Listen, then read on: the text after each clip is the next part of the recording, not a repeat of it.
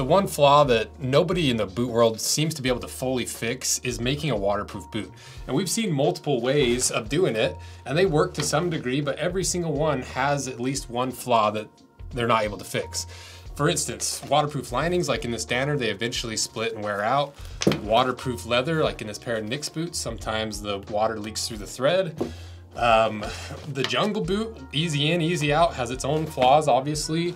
The bunny boot, fully water out, but then you have pooling water. And then even the bean boot has its own flaws with thread leaching through and some of the flaws that we've talked about in these videos, or in this video. But this Muck boot offers a new way of trying to solve that problem that I think people have been sleeping on, because I did, and that's why I'm re-recording this video over again on Sunday night. So let's run this through a test, cut it in half to really see if this is the best way to make a waterproof boot, or is this just another failed attempt to fix an unfixable problem of waterproof boots. And thanks to Muck Boots for sponsoring this video. So what is this boot? Well, the brand is the original Muck Boot Company. The style is the Outscape Max Ankle Boot. They weigh just over a pound. They retail for $130, and they're made in China. And the way that Muck positions this boot is part of the new Outscape Max collection. The Outscape Max Ankle Boot is a high-performance all-terrain boot inspired by our ever-popular Outscape and Apex collections. 100% waterproof construction and a 10-inch collar opening for easy on-off, coupled with a muck skin upper offering reduced weight without sacrificing elite protection.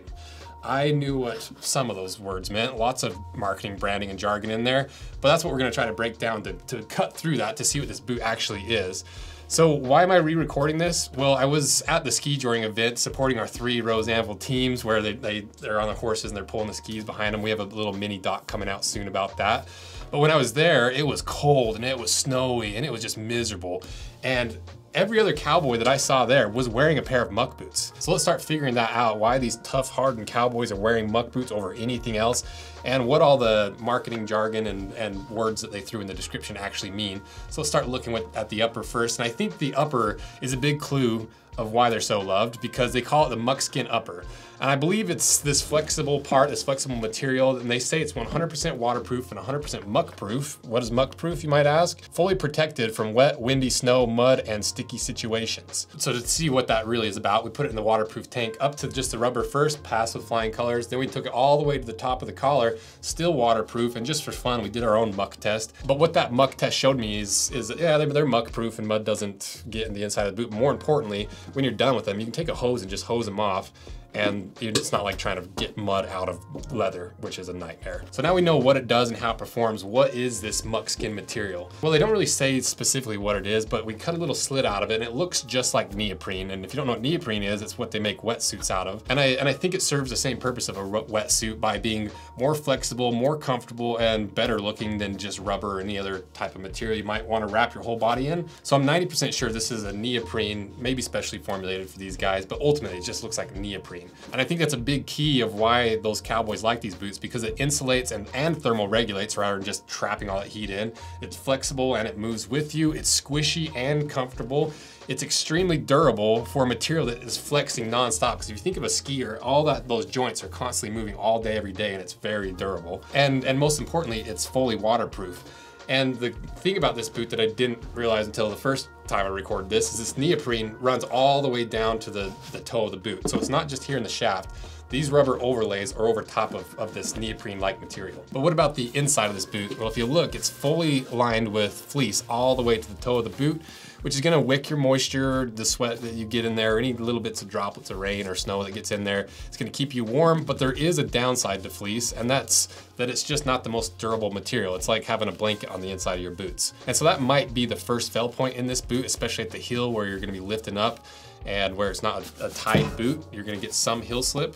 But that's just part of the game with these waterproof boots, is you have to have some lining to some degree, and it's always one of the weakest spots in a boot. So you're trading the comfort and the moisture wicking and the warmth for at the cost of being a little bit less durable.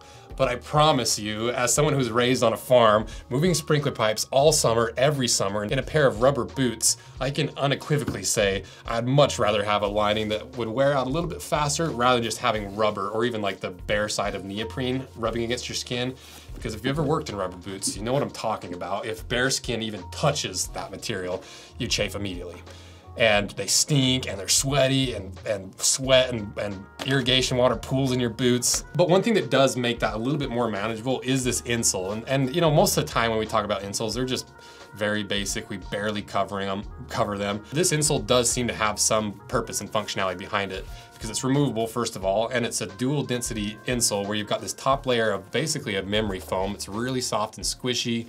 And then on the bottom, you have a polyurethane foam that's a closed-celled foam where it almost feels like rubber on the bottom. And you can see these holes in the forefoot and all these channels throughout the sole or the insole. And I think what they've attempted to do with this insole is give you comfort with that top layer, but on this bottom layer, any pooling water is gonna go through these little holes and sit underneath of your foot. And then all these channels underneath of here are gonna hold that water so that every time you step, it doesn't squish back up into your feet. It's very similar actually to the jungle boot, where instead of squishing that water out, this kind of does the opposite thing and holds that water so it's not squishing up into your feet. I don't know if it works or not, but there clearly was some idea of the functionality in this insole. And ultimately, there's really no way to prevent pooling water in this style of boot, but at least with this insole, they tried to fix some of that problem with some functionality in an insole where most brands don't even have a second thought about it.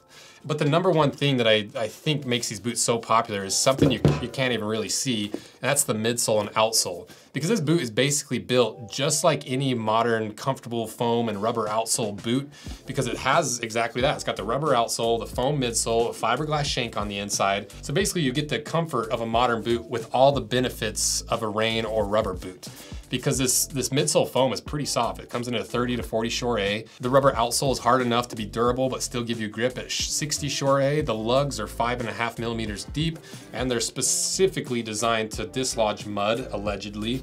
You know, obviously and we'll put some muck test footage here, but you can see they are angled so that the mud doesn't get as stuck in there. And they're pretty widely spaced, which is gonna make them less durable, but it's what helps give you the grip and the mud, and it helps that mud dislodge. So it looks like what they've done with this boot is combine the bottom of a modern boot, the vamp of a rubber boot, and the upper of a wetsuit. But there are some flaws inherent to this design that you need to consider. So let's cut this thing in half and I'll show you what's on the inside.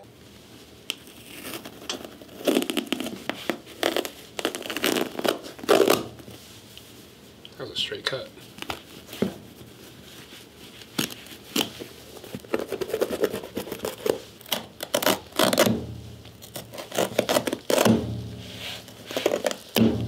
This might be the best straight cut shoe I've ever done. I just screwed up right at the end.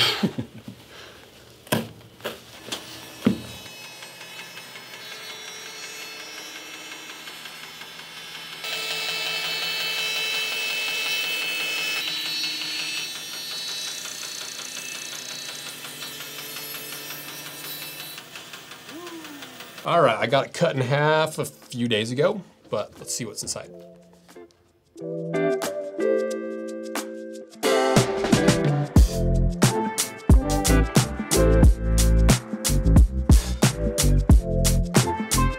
So from this cross section, it looks like basically any other modern boot like Blundstones, Ariats, Redbacks, because it's built exactly like them. But from the outside, it is that modernized, cool looking like rain boot, muck boot style. So now that we know everything on the inside, what is this boot? Well, it's exactly what we thought. It's this chimera of a regular boot, a rubber boot, and a wetsuit all combined into one. And it's way more complex than I thought it was gonna be when we first got this boot. I honestly just thought it was gonna be like a rubber boot. And we just tell a story about rubber boots. But this is actually a pretty smart way of solving the unsolvable problem of a waterproof boot. But like I mentioned, there are some issues and things to consider when getting this specific style of boot. It's still never gonna be as breathable as a regular non-waterproof boot. It's also gonna take a while for these boots to dry because of all the internal components and the fleece that's gonna hold onto that water rather than just a rubber boot that you can just dump out the water and half an hour later it's dry. And it's worth considering this fleece lining if you're going for ultra durability.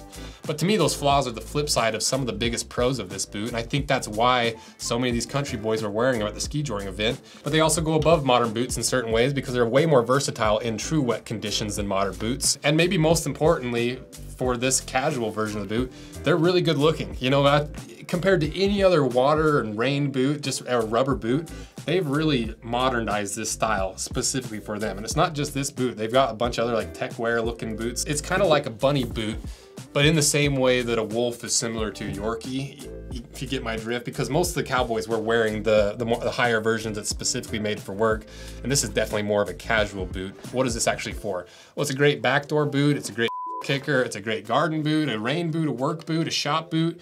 Any of those, any job where you're standing all day, you need comfort, but you need some warmth and the water resistance.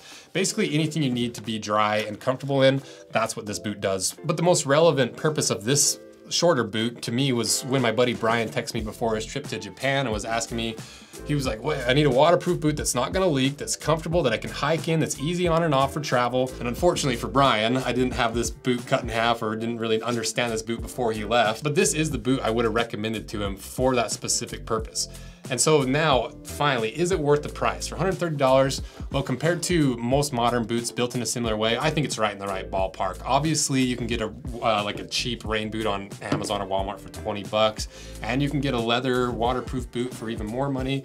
But for $130, I feel like it's in the right ballpark, and I think it's a fair price for this boot, and especially for what it does. And because it's so unique in a market where there's just either really uncomfortable, ugly rain, like rubber boots, or you've got to deal with some of the downsides of this other way of solving the waterproof boot issue. So let me know what you think, and if you want me to cut apart the tall versions that's all the cowboys wearing, because I think they're a little bit more work oriented, and I want to see how it compares to a more casual version. And if you want to see that, support this video. If you want to see the bean boot, the jungle boot, the bunny boot, Nick's waterworks boot, or the Danner series, I'll put the links to all those below to round out your waterproof knowledge and information. And if you're not subscribed, consider doing it, because it helps us continue to show you what you're actually spending your hard-earned money on, especially when it comes to boots that are built for function rather than just form. So thank you guys. See ya.